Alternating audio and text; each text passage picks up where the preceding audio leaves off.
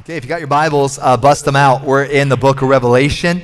We're going through the entire book, chapter by chapter, verse by verse. As you're going to Revelation 2, we'll be looking at verse 18 today and finishing the second chapter of Revelation. So, man, we are just flying through this book now, aren't we? Now, I will say a big thanks to Pastor Greg for teaching and expounding on Revelation chapter 2 and the letter to the church in Ephesus. And so Pastor Greg crushed it. I saw a little bit of it. We were in Cambodia. We're going to give you a report on that at our Mission Sunday coming up in April. We got videos and photos and a drama for you. Just kidding. We don't have a drama. I might have a bit of a mime. I don't know. I'm still praying about it. But we were in Cambodia. I turned it on just a little bit. Greg was just doing such a great job. So, Pastor Greg, thank you for that. And then, also while I was gone, Pastor Masood absolutely crushed the text of verse 8, through 11, and the letter to Smyrna and the persecuted church. Pastor Masood, so much love and honor in my heart towards you. We are so honored to have you and Pastor Sarah, your incredible family, a part of Eden. We are better because of you guys.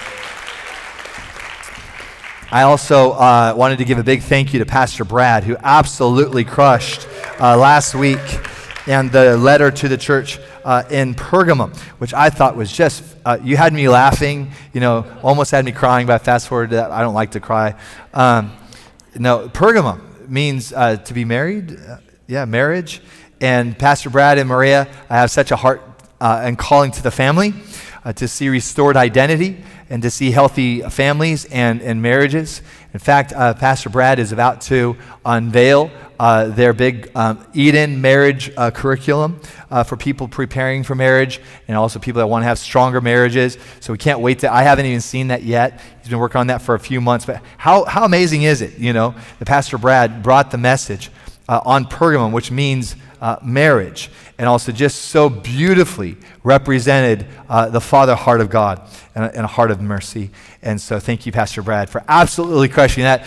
We love you. We love Maria. We celebrate the birth of your beautiful grandgirl, your grandbaby. And I hear you guys are going to see her here real soon, and so that'll be good. Get out of here for a bit. And, Brad works so stupid hard around here, and we sure love him, and we give thanks to the Lord for Pastor Brad and for Pastor Maria. So, okay, enough about them. This is a letter from Jesus to the 7 churches in Revelation that we have been studying. It's interesting, when the book of Revelation begins, it's a Sunday, it's the day of resurrection, and John is caught up into a vision. And John hears the voice, the voice of the Lord. The voice comes from behind him. And it's interesting, John says, and I turned to see the voice, which is fascinating, because you don't typically see a voice. And he turned to see the voice, and he's going to see Jesus. The book of Revelation exists to reveal Christ the King, Jesus the Christ. The book of Revelation does not exist to reveal the Antichrist. This book exists to promote and catalyze courage in the hearts of the saints. It does not exist to produce fear in the heart of the church. Okay? All right. So John turns to see the voice, and when he turns, he thinks he's going to see the face of Jesus. This is absolutely fascinating. Okay, when he turns, he sees 7 candlesticks. Okay, the 7 candlesticks, the lampstands. Okay, these are the 7 churches, 7 literal churches in Asia Minor, which is now Turkey. Okay. 7 means complete or whole. Okay, so yes, this is 7 letters to 7 literal churches, but 7 speaks of the church as a whole. Okay, and so we see a letter written to the whole church, right? And so he sees the 7 lampstands, the 7 churches, which is fascinating. He hears the voice. He turns to see the voice. He thinks he's going to see Jesus, but he sees the church. All right. Why is that a big deal? Okay. Before Christ reveals his face, he first reveals his body. The church is the body of Christ. All right. Now, if this earth, if cities and nations are going to have an encounter, okay, a revelation of Jesus, how's that going to happen? They are first going to see the body before they see the head. Okay? What does that mean? That means that your neighbor is going to see you before it sees the face of Christ. What does this mean? It means that a move of the Spirit on the earth is always going to take place through the body. Okay? God moves on the earth through his body. The church is the primary agency by which God reveals himself. This is the book of Revelation. And the first revelation that John is going to have is the body of Christ, the church. We need to have a high view of the church. You say, yeah, but there's sin in the church, so it can't really be the body of Christ. Yes, there was sin in the church. There was sin in these churches. We're going to read about that today. But John is going to look, he's going to see 7 churches, and guess what? In the midst of the imperfect church is Jesus. And he's not sitting. He's standing. Most people, when they think about the book of Revelation, how many of you have ever studied the book of Revelation? Okay, awesome. Most people, when they think about the book of Revelation, they sum it up as Christ the King, throne room. That's usually where most people go. The revelation of Christ is not firstly Christ the King. It's not, no. Why? Because kings sit in throne rooms. The first encounter, when John is caught up, he sees the church. And in the midst of the church is Jesus, and he's not sitting. He's standing. Why? Well, the only way we can know why is we have to look at what he's wearing. Okay? If you want to know what somebody does, look at what they're wearing. Okay? Who are you wearing today? All right. Okay, stay focused. Jesus is wearing a white robe, okay, and a golden girdle.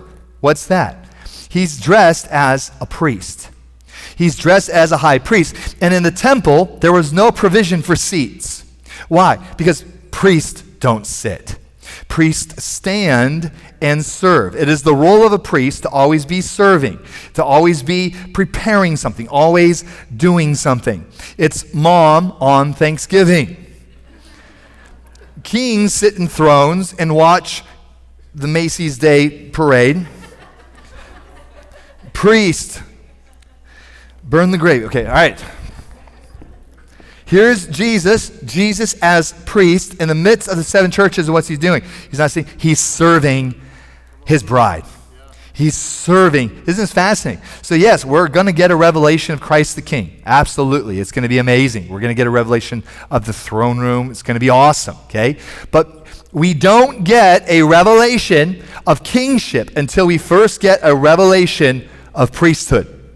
And this has huge implications on the church because he is our head and we are his body. So we participate with him in his priestly nature. We also participate with him in his kingly nature. And by the way, if you're a businessman, that doesn't mean that you're a king, okay? And that all the pastors in town have to listen to you because you're the money guy. You're the kingship. No. The whole body with a revelation of Christ. You and I, we are to walk in both the priestly and the kingly anointing. Okay? So if you are a businessman, God bless you, but you need to be just as much a priest and just as much in it. This is what I love about the businessmen in Eden. I know a lot of them, okay? And they are just as much priests as they are kings. They spend just as much time in their day ministering to the Lord and seeking the Lord in their prayer closet as they are ruling from their place of business. I love the businessmen of Eden. They are walking in revelation and blessing, okay? You are to be a priest, ministering to the Lord. Lord, ministering to his people, okay? Priests don't say things like, I don't go to church anymore there because they just weren't feeding me. I wasn't being fed. That's not the way that priests talk. Why? Priests do the feeding. Priests know the word. They teach the word. And every member of Eden is a priest. And every member of Eden is called to be a king. Hallelujah. You are an intercessor. You are a prayer warrior. You're a woman of authority. You are a man of authority. And don't worry, say, I can't do any of this.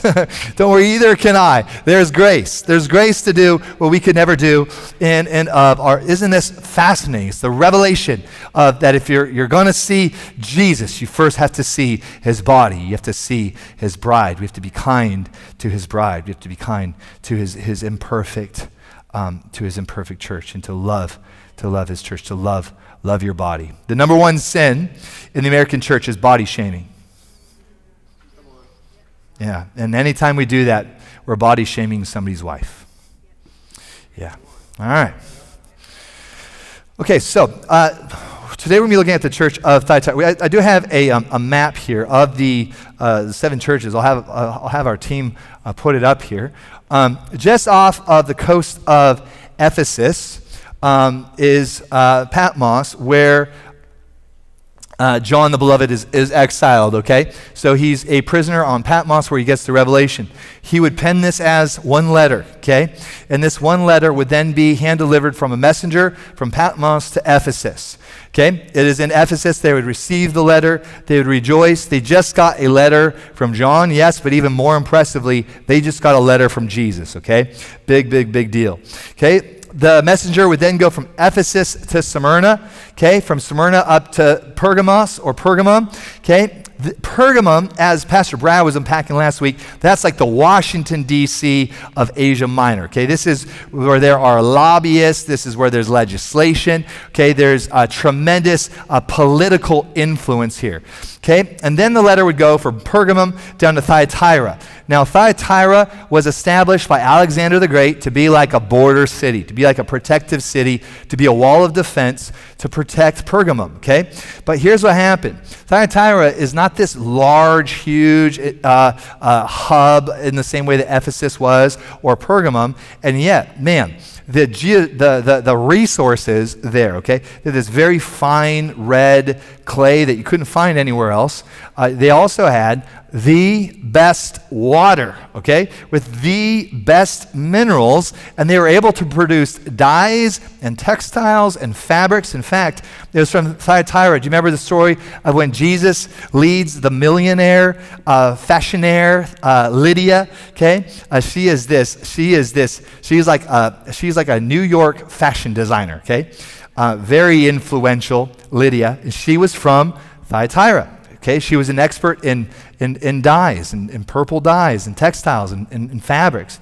And Paul leads her to the Lord, and she becomes an incredible evangelist and leader in the church from Thyatira. Okay, so this letter comes to this place, and this is a place where the arts are. This is a very artistic community.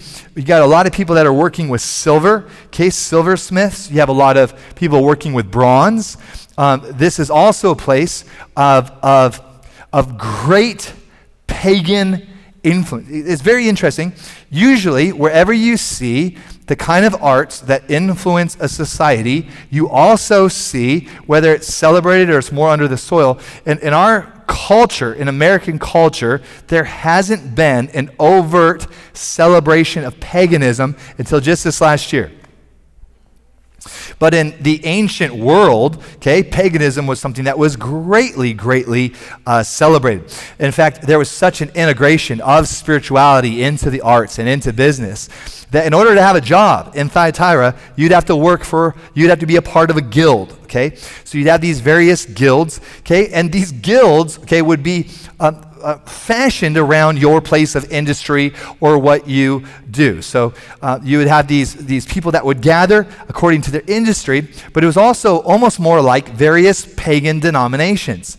Okay? There were no secular guilds, which meant that if you became a Christian, okay, and imagine you have to go to your guild meeting. Okay, this is a place of sacrifice. This is a place of great pagan integration, integrating demonic ideas into the arts, opening up even portals and counterfeit gateways in this place that your spirituality, that your pagan spirituality could promote blessing and breakthrough in your place of industry. Okay, this happens in our country to this day. In fact, many creatives, even in the Silicon Valley, talk about when they're coming up with various concepts for features and benefits of products, or whether it's graphic design or even the name of a company. It's very common for these people to go out into the desert and to do hallucinogenics, okay, to do DMT, various things to open up a gateway, if you will, where they get names for their company, where they get ideas for features for these different kinds of things, okay. You go into the whole world. We just got back from Cambodia, and in Cambodia, you go to a hotel, and there's going to be a little spirit house outside of the business, okay? And they have great detail with these spirit houses. If you stay at a hotel, you go down to the lobby of the hotel, and there's going to be a shrine, but it always looks like a home for the spirits. And people bring their offerings, and they'll have rice there and incense. I think one place even had a little shot of whiskey. Apparently, those spirits had a drinking problem, and they would even have candy for the spirits. You have these spirit houses, okay? Some were quite small. They'd have them elevated if they're outside of the business, okay? And then there was some that were like, little miniature Bill Gates mansions for these, spirits, which says something about these spirits. They're just little pixie things, You're like, how powerful can these things be to enjoy that living room in there? But it's this idea, man, if we appease the spirits, they're going to bless our business. And if we do this right, they will also scare off and ward off the bad spirits. And you see this all throughout the East. And then you also see, it's not as in your face. You don't see spirit houses necessarily in the Silicon Valley or in Redmond, Medina. You don't see that as much. And yet, okay, if you're outside of Christ, there is a tremendous integration of spirituality and commerce in this place where it's not too compartmentalized. Okay, if you are in Christ, you should not compartmentalize your faith from your place of business. Why? You have a God that actually wants to bless you. Okay, you don't have to put out some sort of trinkets to scare off, okay, the bad spirits. Why? The blood of Jesus is over the doorpost of your house. The angel of death has to pass over your house because of the blood of Jesus that is spoken for you and your family. I know the plans I have for you, says the Lord. Plans not to harm you, but plans to prosper you. Plans to give you a future and a hope. You say, well, that sounds like the prosperity gospel. No, it's just the Bible. Read the Bible, okay? And if you want to go through your whole Bible and cut out everywhere it says that God wants to be kind to you, if you want to go through your whole Bible and take a Sharpie to every spot where it says that God wants to bless you because it doesn't line up with John MacArthur, then you go at it. But as for me, I'm going to leave the word blessed all throughout my Bible. I'm going to leave the word prosperous all throughout my Bible, and I don't want to play the game of compartmentalizing, saying, oh, this is Christianity fits on my Sunday, and then on Monday I'm just going to do my own little business thing, work real hard, and hope my toil produces some results. No, invite God into your business. Invite God into your marriage. Invite God into your parenting. Invite God into your sin. You're about to do something real stupid. Invite Jesus into it. You're about to have an affair. Say, Jesus, you come here, right now. You tell me what you think about this.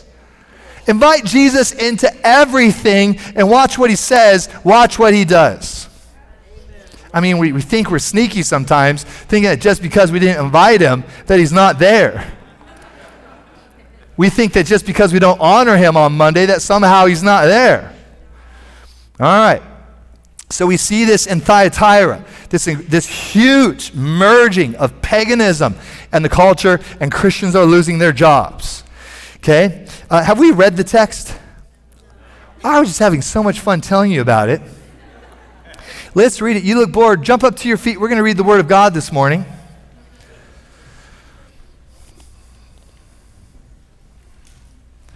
And to the angel of the church in Thyatira write, The words of the Son of God. This is a big deal. Why is it a big deal? Because in Thyatira, they worshipped Apollos, who is referred to as the Son of God. This is Jesus saying, I am the one and true Son of God. He says, who has eyes like flames of fire and whose feet are like burnished bronze. Who is he talking to? The guys that work with bronze in Thyatira. This is what Jesus says. I know who you are. I know what you do. I know you better than you know yourself. Hey, it's me, Son of God. Listen up. He says, I know your works. Look at this, your love. Remember in Ephesus? He says, you got everything going on. You're like the perfect Christians. You got the works, you got discernment, but you forgot your first love. The very first thing that Jesus says to Thyatira is, I know your love. I know your love for me, your faith, your service, and your patient endurance. That your latter works exceed the first, but I have this against you.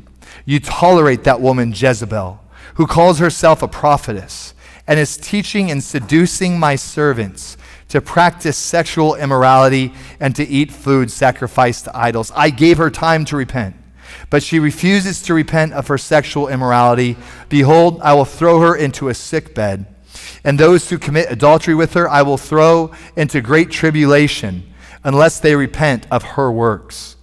I will strike her children dead, and all the churches will know I am he who searches the mind and heart, and I will give to each of you according to your works. But to the rest of you in Thyatira, who do not hold this teaching, who have not learned what some call the deep things of Satan, to you I say, I do not lay on you any other burden. Only hold fast what you have until I come. The one who conquers, the one who keeps my works, until the end, to him I will give authority over nations, and he will rule them with a rod of iron, as when earthen pots are broken in pieces, even as myself have received authority from my Father. I will give him the morning star. He who has an ear, let him hear what the Spirit says to the churches. We say, speak to us, Holy Spirit. Your servants are here listening and waiting on you. We know that you have correction for the church, for our generation. Lord, allow us the grace and the humility to hear what you have to say.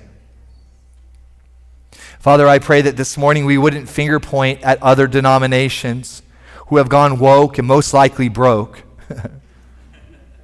But Lord, we would say, Lord, I know your Spirit is speaking to my heart. I pray that I would leave here transformed by the renewing of my mind. Father, I thank you. It is impossible to humbly study your word without being changed by it. And Father, we ask that we would be a church where Jesus can be seen for who he really is, not for what we're trying to project onto him. Father, I thank you for each and every person that's here today, each and every family that's represented today. And I pray that every person that leaves here would leave with hope, with courage, with a knowing that Jesus is God, that Jesus is Lord, and that Jesus is Savior. That Jesus is willing to step into the chaos and drama of our own situations and storylines, to redeem it, to change it for his glory. Jesus, we love you. We love your word. We love your church. And we love this earth, this kingdom that you've given to us as our inheritance. Be glorified today. In Jesus' name. Everybody said? Amen. You may be seated.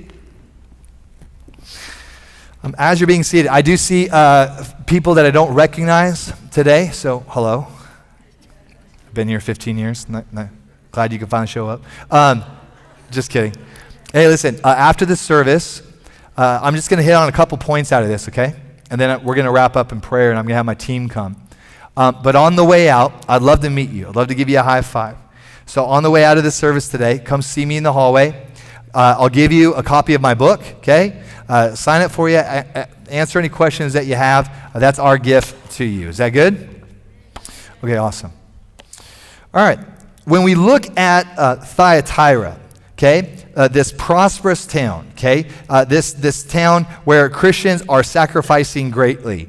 We see that the Lord commends them on their love, on their service, okay, on their faithfulness. And he says, I have this one thing against you. You are tolerating this false prophetess, and he calls her Jezebel, okay? Was her name actually Jezebel? No, okay. And if you're a new Christian, Jezebel is just one of those names that you shouldn't name your children or your cat. Okay? Jezebel was an evil woman from the Old Testament. She was the wife of King Ahab, okay? And he had authority. He had authority as king in Israel, okay? But we actually see that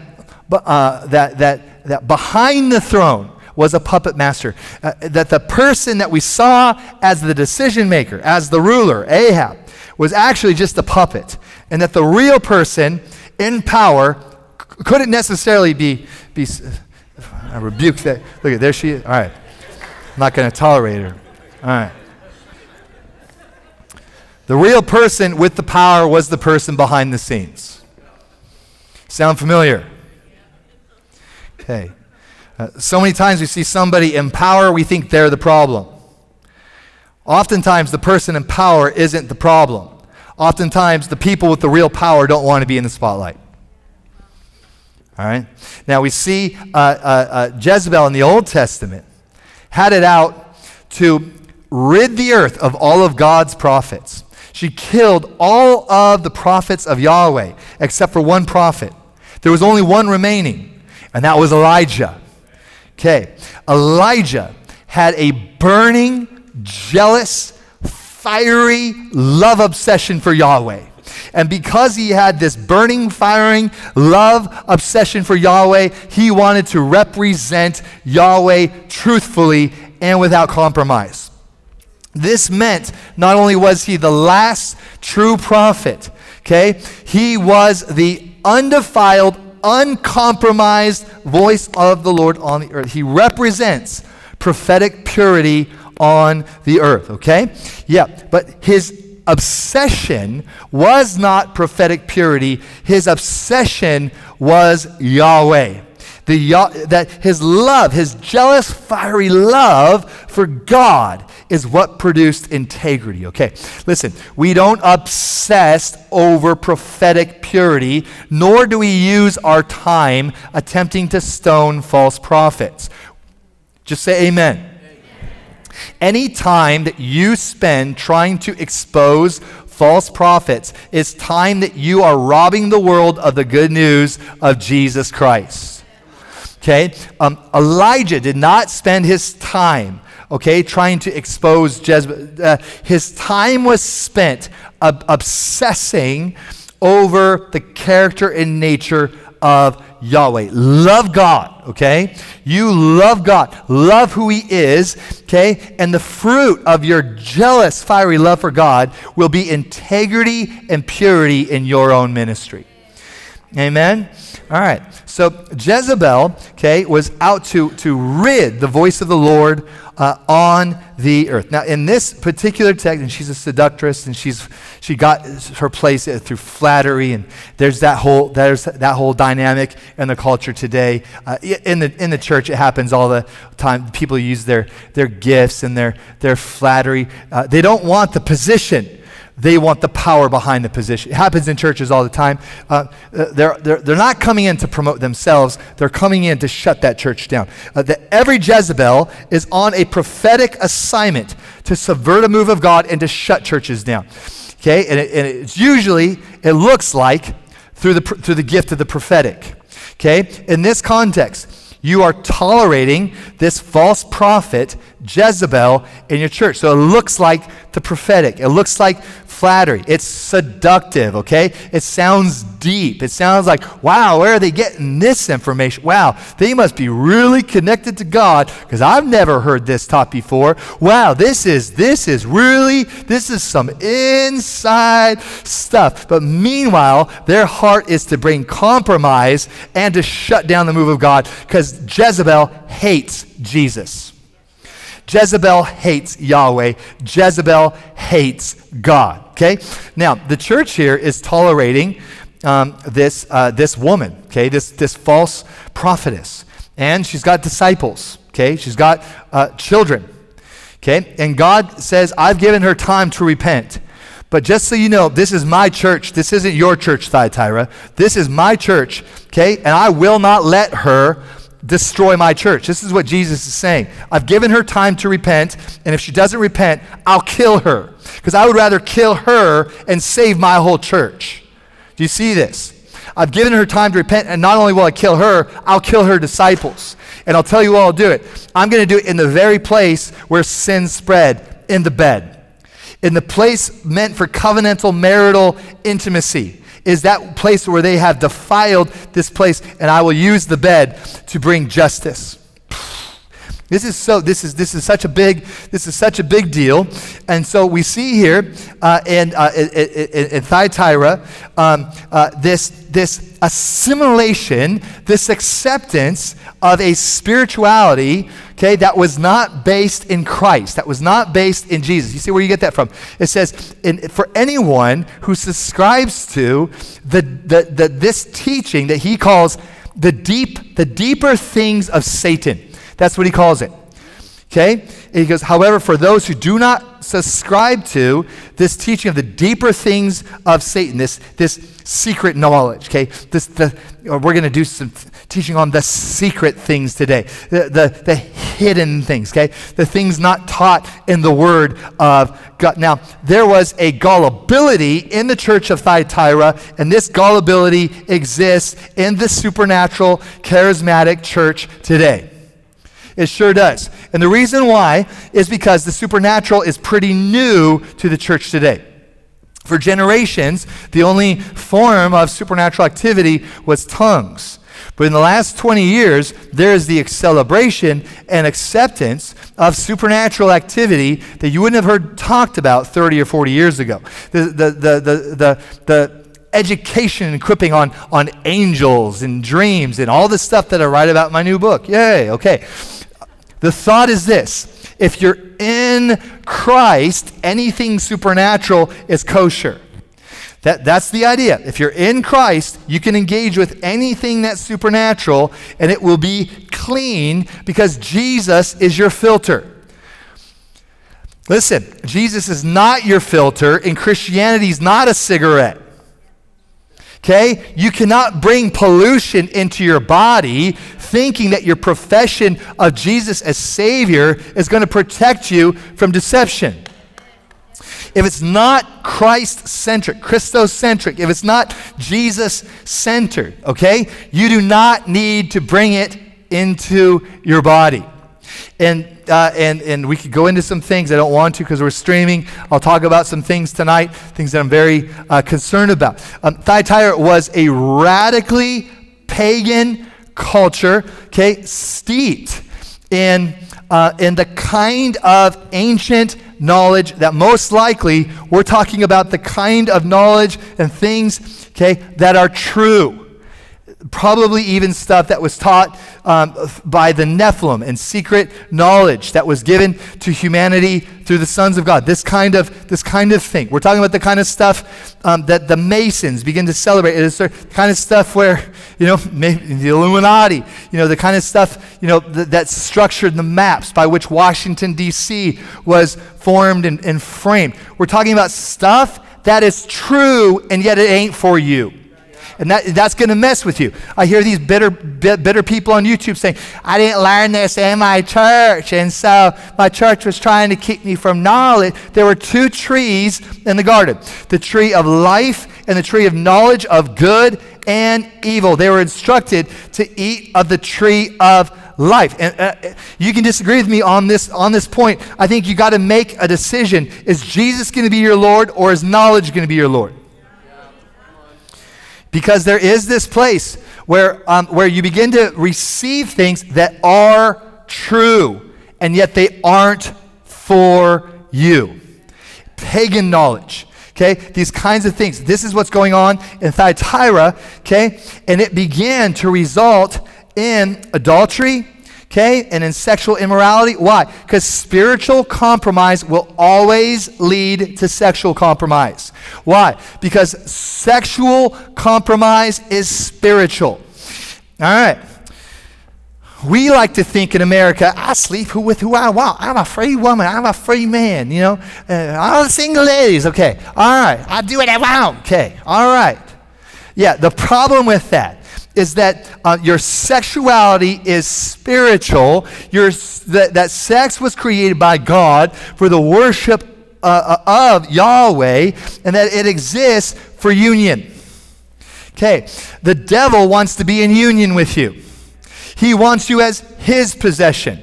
Why? Because he wants the earth as his possession. Okay? The battle is for the earth. The battle is for the sons of God.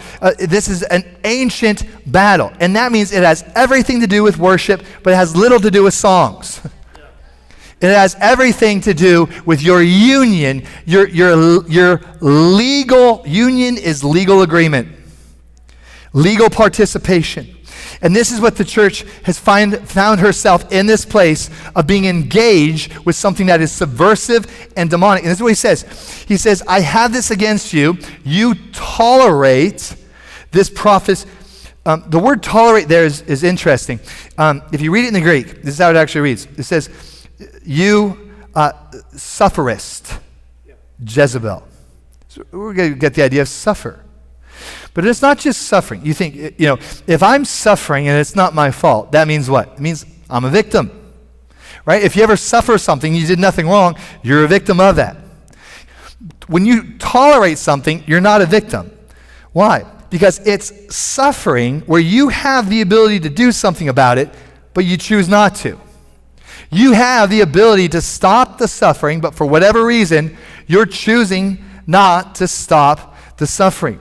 Here's the church, Thyatira. She is suffering underneath the weight of spiritual, sexual compromise. And we all know this place. If you're a believer in Christ, okay, and there's any sort of compromise, okay, you believe in Jesus, you're compromising because of your flesh, because of your desire. Your spirit knows what it's like to grieve in that place. When you are being tempted and you're saying yes to temptation, okay, your spirit never rejoices. There is this place of tremendous suffering, and yet you have the ability to get set free. All you have to do is turn away from that behavior. This is called repentance. You turn away from this sin, you turn to Christ, you ask him for forgiveness, and he can break the power of that suffering within your life.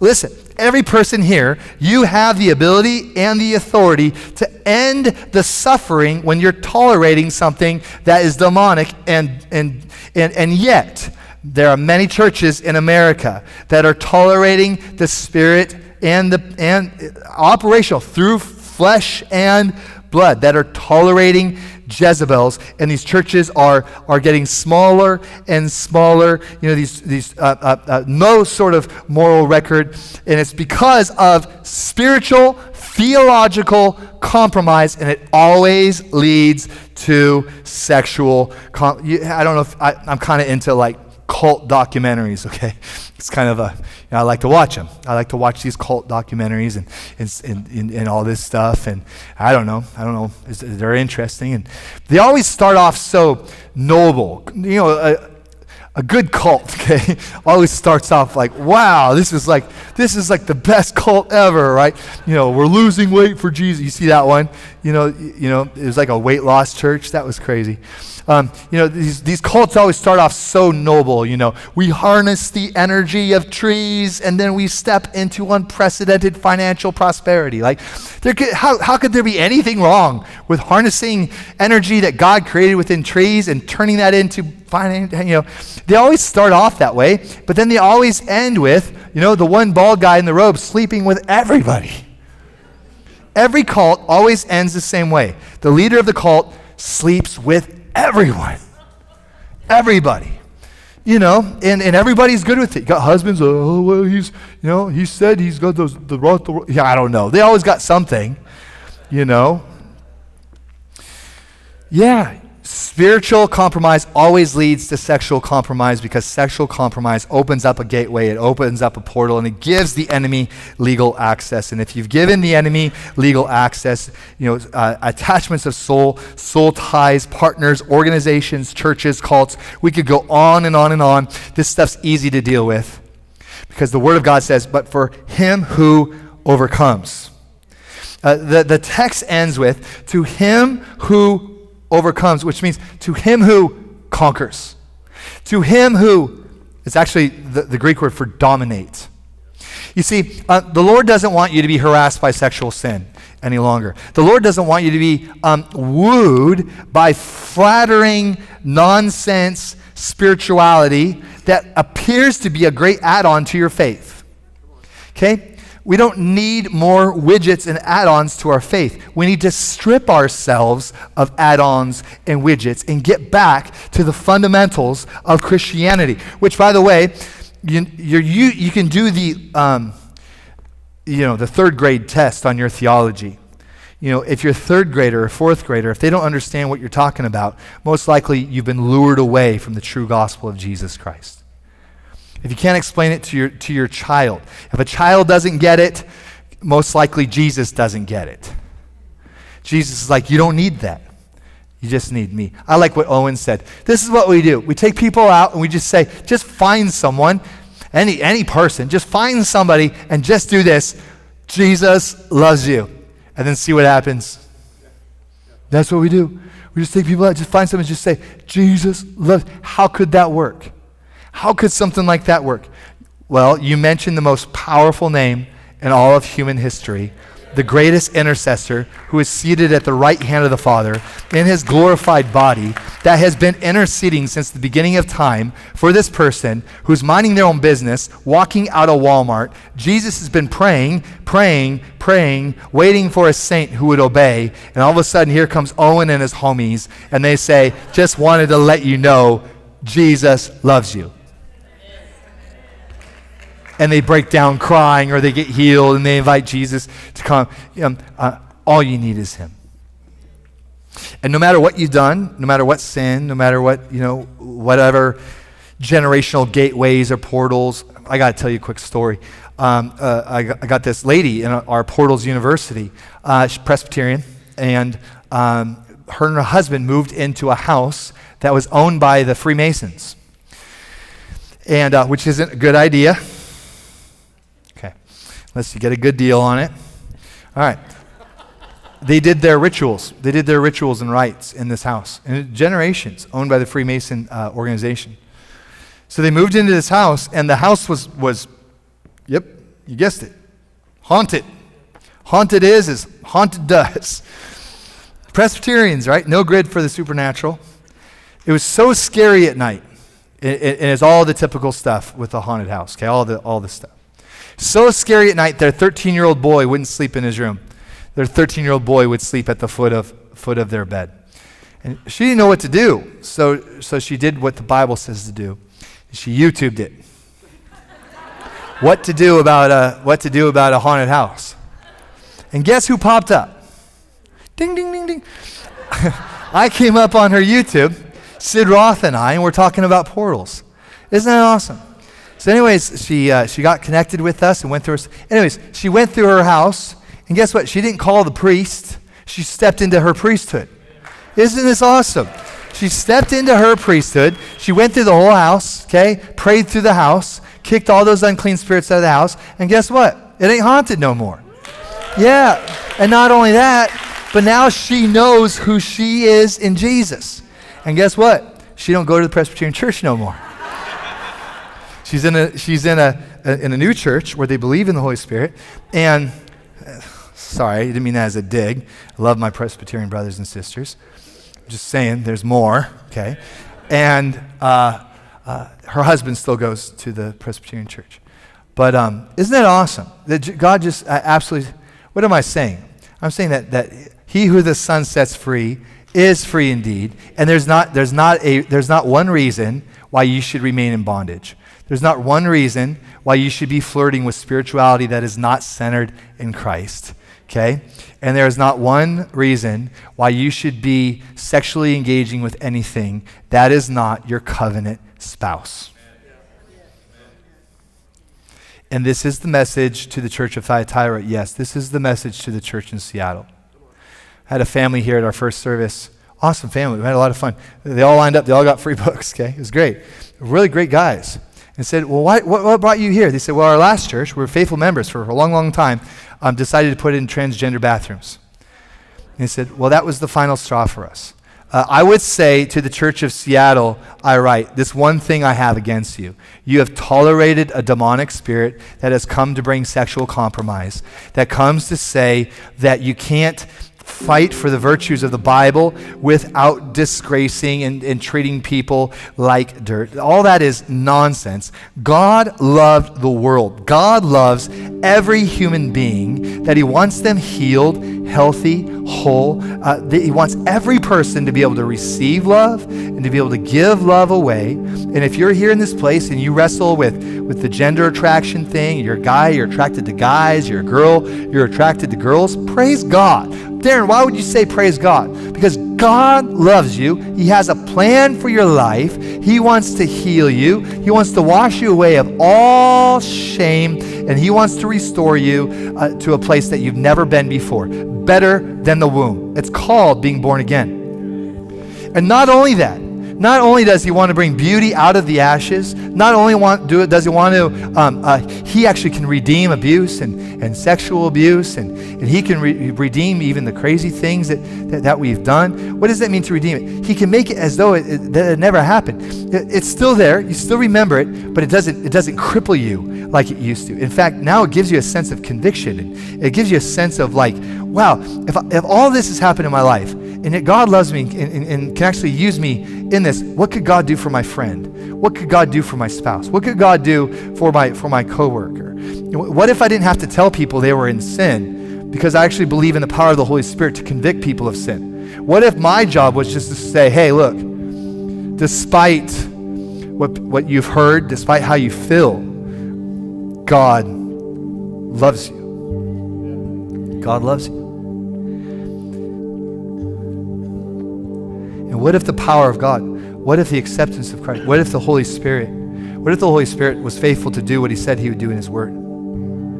That's pretty awesome. It's pretty awesome. So we don't need to be like throwing rocks at adulterers and exposing false prophets and getting all hopped up on stuff that's going to distract us from the Great Commission. You know, Jesus did not leave us on the earth so that we could go around shooting people on Facebook. He left us on the earth so that we would make disciples of cities and nations and bring forth the good news. And if we're not able to good news, we've got to get healed so that we're able to fulfill our purpose. Our purpose is to good news everything. Good news it, good news it, good news it, until it begins to terraform back into Eden.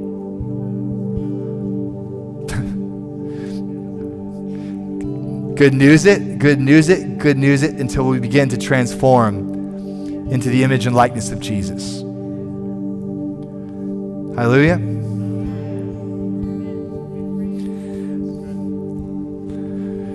We'll get into some stuff. We got into some stuff today. I mean, this wasn't exactly the seeker-sensitive service. This is what's going on, man. You know, we can just keep it real like, here's 3 ways to lose weight, right? Here's 5 ways to have a better marriage, you know? We might as well just call a duck and talk about some stuff that's actually going on to see that there's like a very real fight, a very real battle. Yeah, and it's just not a good time to play church. Church, by the way, church is just a stupid hobby anyway. Yeah, it's probably time to enlist into an army. Probably time to get into a home group. Yeah, probably a good time to have a band of brothers around you. It's probably a good time to have some people you can actually call to ask for prayer. Hey, I'm in some stuff. It's getting a little hairy. Okay, we're going to need that. We're already in some stuff. I've already had to ask for prayer recently. You know, we haven't seen anything yet. Man, it's a good time to put down some roots. It's a good time to get your hope restored. Okay? Hallelujah. I was talking to one guy this last week, and he was talking to us about the new book that we got coming out. And I was telling him, you know that the average Christian leads, I think it's like it's a funny stat. It's like 1.78 people to the Lord their entire Christian career. So we could round it up to 2. The average Christian leads 2 people to the Lord in their entire life. That's in America. Probably not true of China. Yeah. They probably wouldn't let you in the church in China if that was your record. I said, you realize we're going to do that this afternoon. Ended the interview, got the guys in the car, and went out and hit the streets. What'd you do, Pastor? Just told people Jesus loves you. Hallelujah. It's a good time to be alive if you know him. Okay, last thing, off topic. Hope this is okay. I need to get you out of here because, McDonald's will be open, I promise. But, all right. Solar eclipse. Okay. You guys following that? Okay, solar eclipse. If any of that stuff, okay, is making you afraid at all, okay? If you're at Walmart but it's not telling people about Jesus, it's stocking up on top ramen. You know, some of you know what I'm talking about. If you don't know what I'm talking about, just ignore me, okay? I'm going to wrap up this service real quick. If there's any fear or any stuff about earthquakes, National Guard, or any of that stuff, just don't watch it. Just stop watching it. And go out with Owen this week and tell people about, here's what we're going to be doing different this week because of are you ready? This is what we're going to do different this week because of the solar eclipse, which is going to usher forth the Antichrist and the rapture and then the destruction of America as we know it. Okay, this is what we're going to do differently as a church. On Tuesday night, we'll be here casting out devils, healing the sick, okay, seeing people come to know Jesus. On Thursday night, we'll have teams out in the street leading people to Jesus, casting out demons, okay, we're going to be doing this stuff. We're going to have prayer going on every day. You know, here's what's going to be different this week. Nothing. Why? Because we believe that prophecy comes from the heart of God, not an interpretation of all that, okay? True prophecy comes from the heart of God. And so therefore there's no fear here. So I just say fear off you, okay? And some of you might need to return the 5 gallons of rice that you bought, okay? We good? So fear off you. We are not a church where we'll market off of fear, nor do I want you being ripped off because of fear propaganda in our prophetic stream. Is that good? Yep, so Jesus loves you. Let's heal the sick. Let's raise the dead. Let's cast out devils. Let's make disciples of cities and nations. We've got a lot of work to do. Is that good? And I'll see you here next Sunday. And I can assure you this, the rapture ain't going to happen this week. Because we got some more disciples to make. Is that good? All right, get up to your feet. If our ministry team can come, I want to bless you. Lift up your hands real high. Just declare, Father, I surrender my business, my family, my livelihood, my farm, my bank accounts, my mortgage, no compartments. I believe you want to bless me. I believe you have a plan for my life. I believe I'm a priest and a king, called by God for such a time as this. I will not be ruled by fear. I'll be ruled by courage coming from the heart of God. All right, declare this with me. I believe in the plans that God has for me. Plans to prosper me. Plans to bless me. Plans to give me a future and a hope. You have a future. You have a hope. You believe that this morning? Come on, let's make some happy noise.